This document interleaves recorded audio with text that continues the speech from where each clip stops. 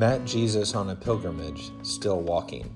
I'm Andy Doyle, the Bishop of Texas, and that's my 6-word autobiography. My hope for this podcast is to walk with you and talk with you about God, the church, and where we're headed next. Heavenly Father, I humbly beseech you to see before you a sheep of your own fold, a lamb of your own flock, and a sinner of your own redeeming.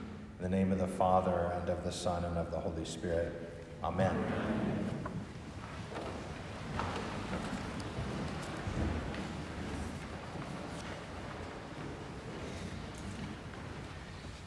Since the Grammys, I have not been able to get John Baptiste's new Grammy Award-winning album out of my head.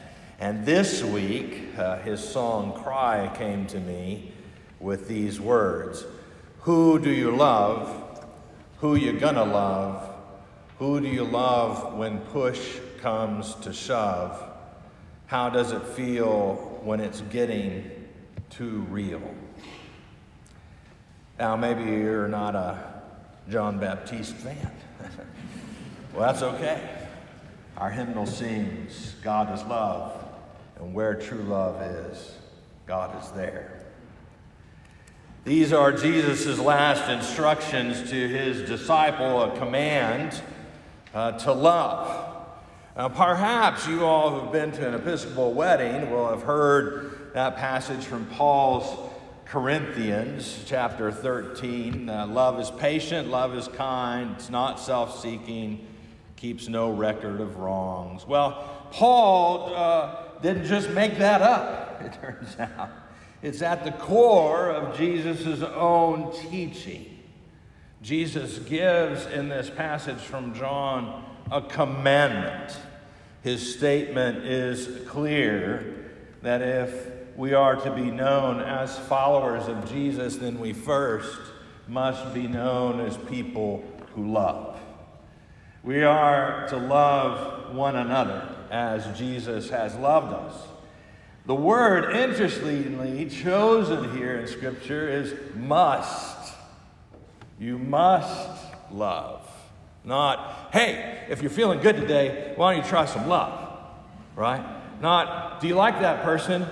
Give them some love. If you don't like them, you're off the hook. There's none of that in there. This is a must-love situation. And it's always amazing to me how we remember all these other passages of Scripture, but we never remember this one. How come this one doesn't come first to our mind every day when we wake up, if we're to be disciples of Jesus? Now, it is true, and I think we should be honest, that Christian history is not on the side of this argument. But neither is political history. Neither is societal history. Neither are the burdens that we heap upon each other. So it may be a reforming idea, but either way, we can't let ourselves off the hook. So let's explore this a little bit and begin by understanding that love is first a gift to us.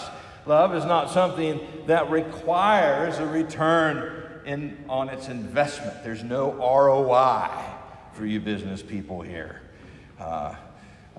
Scholar Raymond Brown says love is a gift. Like other gifts, it's a Christian dispensation. It comes from God through Jesus into the world. One of the passages that he catches, that Brown catches for me, he says the love that Jesus has for his followers is not affective only, but it is an effective love.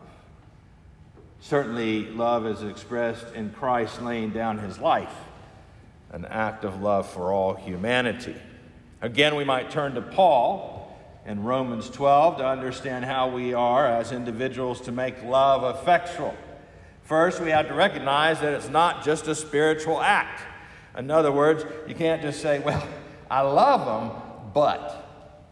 There's no but in Jesus' commandment. But it is a bodily act. And what do I mean by that? That means because that we're so effective as human beings that we're mostly affected by anger, resentment, hate, and other motions which are part of the body. And not only that, they have a similar chemical signature as love. So it's easy to get them confused or to think that they're of equal importance. These then are born through social constructs and reorient our bodies to have an immediate reaction to those we're not supposed to love. So through culture and through our own physical makeup, we are actually wired to narrow the focus of love. And that is what makes Jesus so radical, is that he doesn't narrow the focus of love, but actually calls for a physical as well as mental and spiritual transformation. To discern the mind of love is to move beyond the normative lizard mind of reaction. This will also mean to humble ourselves before those that we see in front of us, to receive grace enough from God to take a lowlier place. There was once a priest who said, "I'm not trying to be above reproach, I'm trying to be below reproach." The point here is that until we humble ourselves in front of those that we call enemy, those we don't like or have wronged us, those who we're wired to hate, we're really not able to understand the commandment to care and wash and feed the least among us. I don't think Jesus was just saying it's nice if you go to the back of the room so that you may be invited to the front of the room later on. It's about being last and lowly and beginning from that standpoint. You see, in our kinship, we are a unified body of people, not by our work, but by God's union and by God's love. Love first comes from the divine. We don't make it happen. We love because it is supposed to be and intended to be our nature. And so this brings us to another piece. Important today as these folks stand before us and renew their vows, and as you renew your own baptismal vows. And that is that we must reject evil. We shouldn't be afraid to call evil what it is. Oh, that makes people upset because I'm meddling in your business now. We know what's good, and we do know what's right. And sometimes it's different than what's politically right. God calls us to reject and cast out evil. What this means is that when people seek to destroy the dignity of others, to bring them low, to degrade them, to threaten them, to be mean-spirited, to want their way over anyone else's way, to raise their estate by climbing on the backs of others, ghosting, gaslighting, or any other form of destruction of the body or soul of individuals, we have to reject that behavior and say, no, we are commanded to love. Instead, we love and we are not afraid of confronting what Paul calls childish behavior, because Paul sees it as non-Christian behavior. People who haven't been raised up high enough to see God's love first and then to seek the solution for the problems that are in the world.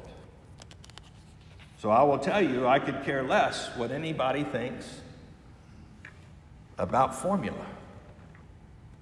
But as a Christian, I must call all people to figure out how to get some formula into some people's hands. That's the call of love. To rise above the division and say, that doesn't matter. What matters is babies are going to go hungry if we don't get formula to them. So how do we do it? How do you do it, government? How do we do it, church?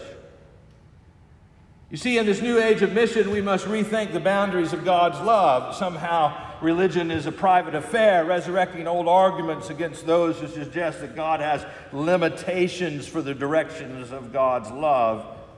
No, instead, we must recognize a victory of love by God in Christ Jesus, an effective act that pours out in time and space from Golgotha. Any Christian community daring to call itself such, must relearn and engage the commandment of love for one another. The Christian today, the Episcopalian today, and the church, whatever you may call it, we must frequent God's message of love and become vessels of God's love in the world, to a world in search of something greater than the world's promises of wealth and superhero immortality. For those seeking more than an eye for an eye, or seeking to diminish others so as to grow in their own stature, the gospel is clear. That is not love.